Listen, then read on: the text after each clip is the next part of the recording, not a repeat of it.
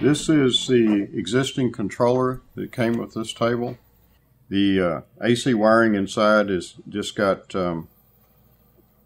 tape around it. This is electrical tape. It's not even taped very well. There's a little bit of a space problem in this case, evidently, because they had to cram some stuff in here. First glance was kind of puzzling because this is their torch height control card. It was stuck in here with double-sided tape inside the unit, and the tape has lost its adhesion, so it's not sticking very well right now. They had to kind of chew the corners off on the torch height control in order to get it to fit in the case. It looks like the outputs to the torch height control, which are up the command lines and stuff for feedback into the software in the mock, are just mechanical relays. Unfortunately, mechanical relays are pretty slow in the grand scheme of things, so instead of being signals being in the microsecond range, they're going to be in the millisecond range. Of course, you've got your main power switch. The main power switch goes back to the power supply, and it's spliced in 3 different places. This is the back where the signals and the motors plug in. It's got 4 connectors, but this is only a 3-axis system, and there's not room in this box for a 4th driver. So this can't be more than just a 3-motor system.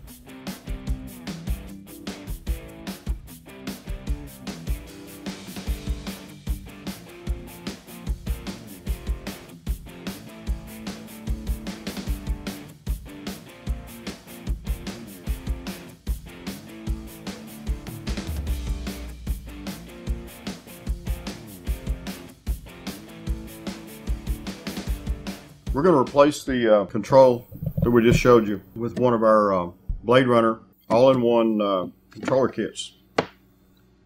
If you look inside that, it's organized a little bit different than the other one. Everything is printed circuit boards with ribbon cables. There's no hand wiring in here. And this has our digital DTHC torch height control. You can see it on the side of the box. It's accessed from right here. This is the input. This uses a standard parallel port.